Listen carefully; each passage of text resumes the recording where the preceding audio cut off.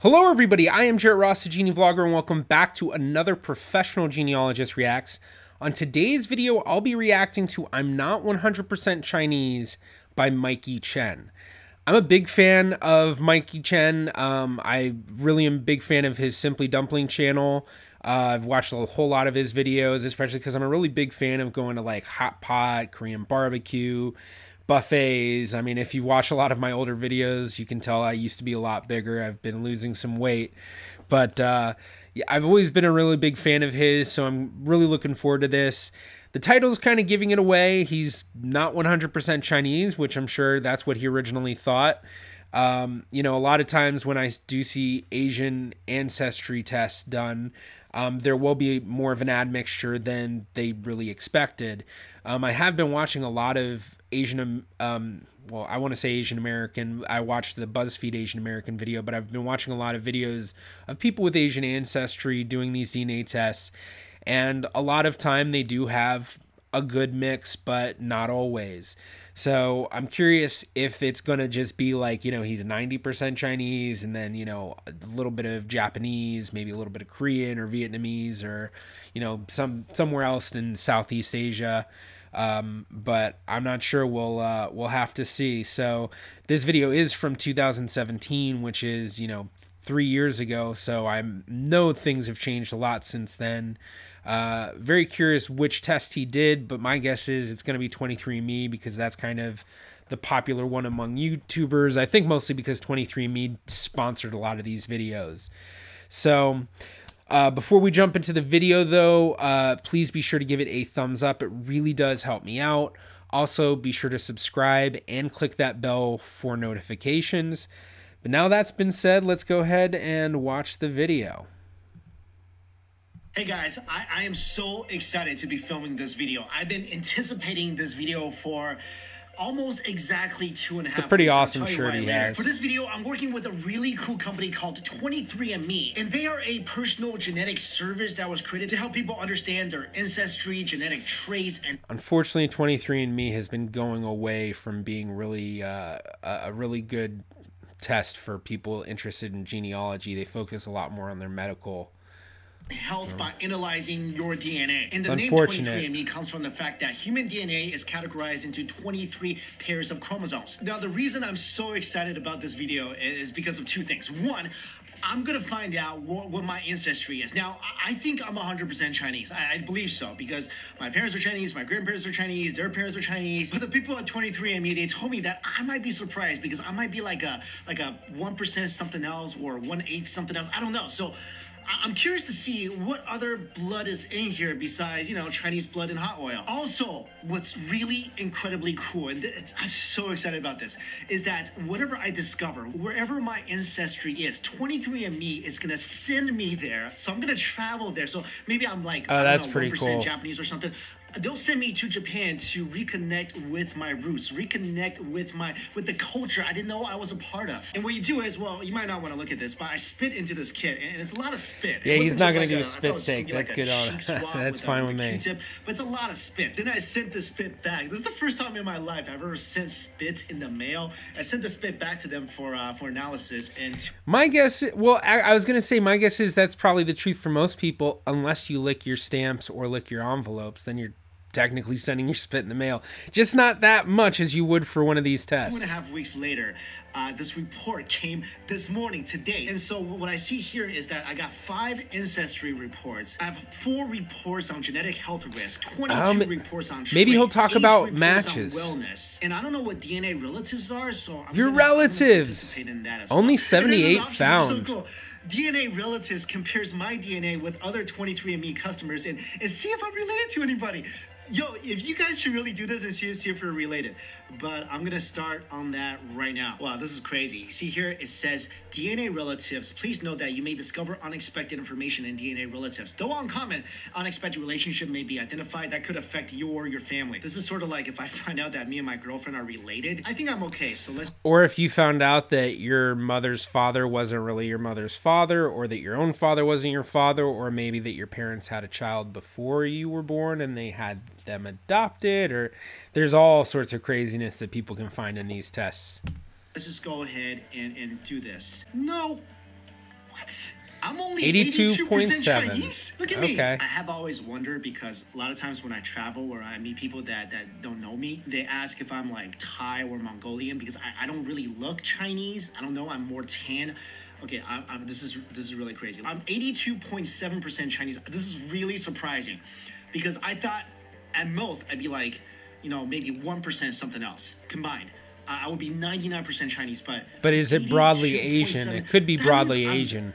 I'm almost a quarter something else. Okay, clicking on the ancestry composition. No bloody way. I'm part European? What? Okay.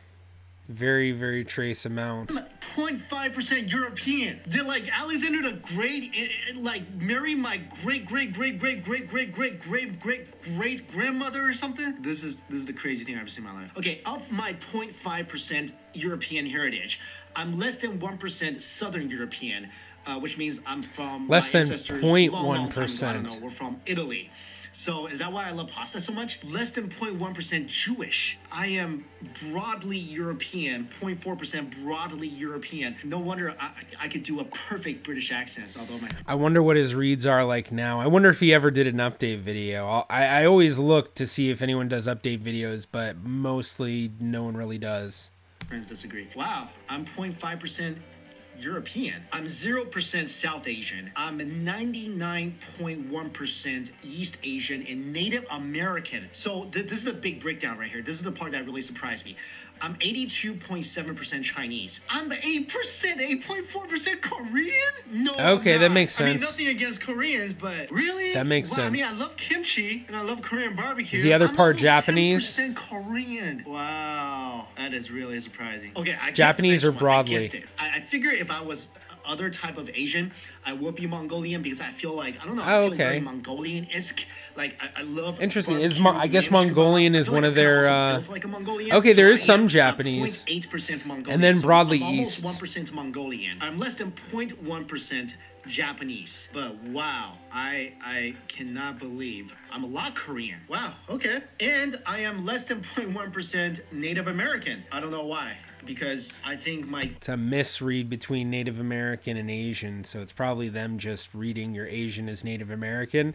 And that's why I'm curious about the updates, because a lot of these trace results may be gone, or they may have been amplified. They may have figured out that some of that broadly East Asian was actually more of the Korean, or more of the Japanese, or even more of the Mongolian. So could be all over the place. Parents were the first ones to make the voyage over the oceans. So does that mean they're flying them out to Korea? Less than 0.1% Middle Eastern, North African. Okay, I can see that. And 0.3% is unassigned. Do I look Korean? I mean, I watch a lot of K-dramas. I make fun of how the guys look sometimes, but I never thought I looked like that. Is there some Korean features? I don't know. I guess now I can choose. I can travel to any of these countries and explore the culture I didn't feel like I was a part of. But now I am. I mean, I gotta narrow it down to, China, I've been there. I identify a lot with the Chinese culture. So is he gonna go to Mongolia? My largest matches besides Chinese is Korean and Mongolian. So I guess I'm either going to Korea or Mongolia.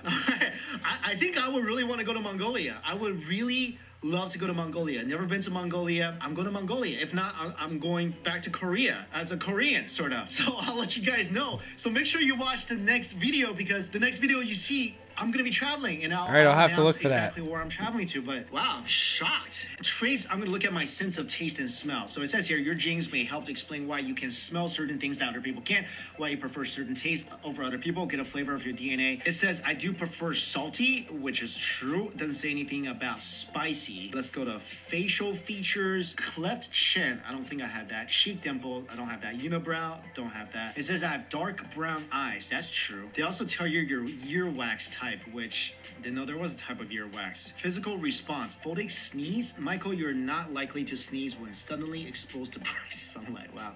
Did not know. That's information I did not even know about myself, but thank you for that. Okay, wellness. It says that I'm likely to have a alcohol flush reaction. I don't drink, so I guess I don't know. Caffeine consumption, it says I'm likely to consume less, which is true. I don't drink caffeine almost at all. Likely to be a deep sleeper? Yeah. I'm a pretty deep sleeper, but also I wake up really easily. Muscle composition, common in elite power athletes. Thank you, 23andMe. I concur. Now that we determined my physical characteristics and where my ancestors are from, I'm DNA gonna relatives. find out there are people related to me on this database. And right now, it's showing that I have 78 DNA relatives. 78 people who are related to me. Let's see by how much. Locate your DNA relatives. Sure, let's do world map. Okay, most of my relatives are in the United States. But let's get back to the more important thing. I'm 8.4% Korean, and I'm 0.8%. I disagree. I think the relatives is more important, but this is the easier sell, the admixture. Mongolian. So, like I mentioned before, I'm either going to Korea or Mongolia, and it looks like right now I'm choosing Mongolia. I've never been there before. I'm so excited about it. So I guess I'm gonna go pack my bags because I'm going, like, in a few days. Guys, do this. This is really, really interesting. All right, I guess I'll see you in either Mongolia or Korea. Bye, guys. All right, that was a pretty good video.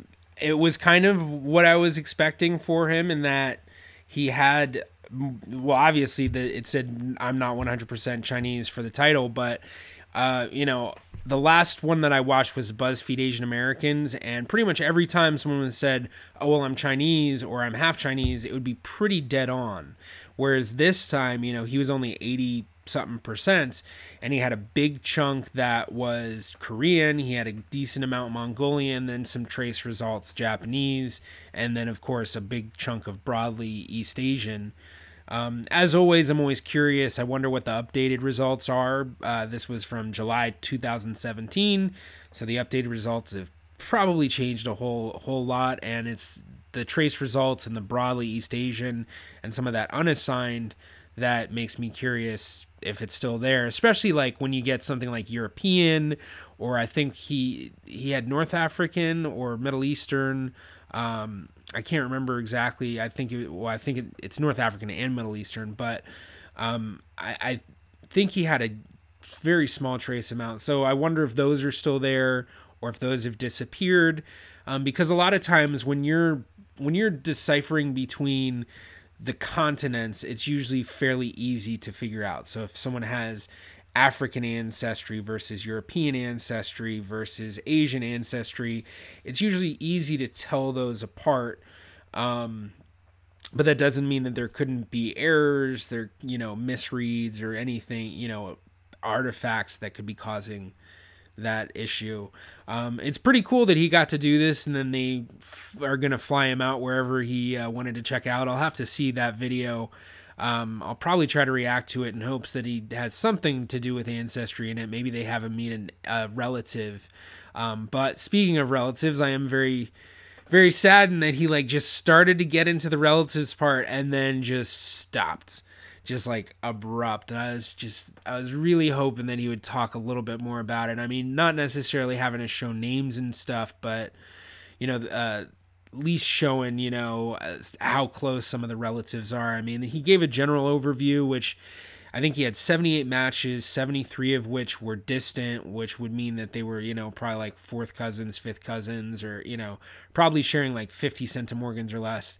But then he had 5 intermediate relatives, I think they defined it as, which could be, second cousins, third cousins, maybe fourth cousins. But it'd be interesting for me to see, the percentages and stuff like that. But I guess he just wasn't really as interested in something like that as a genealogist would be. Well, thank you so much for checking out this video. If you enjoyed, please be sure to give it a thumbs up. You can also click right about here if you'd like to subscribe. It's completely free to do so. You can also follow me on Facebook, Twitter, or Instagram at GeneaVlogger. I'm the GeneaVlogger. See you in my next video.